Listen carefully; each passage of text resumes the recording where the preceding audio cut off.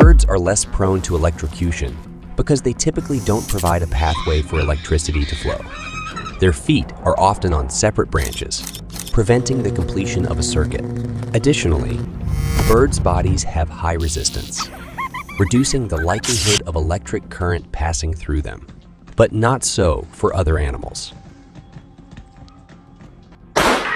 Animals that provide a better pathway for electricity, such as those with more points of contact or lower resistance, are more susceptible to electric shocks. However, while birds are less prone to electric shocks compared to some other animals, they are not completely immune. Subscribe and join us for hidden knowledge.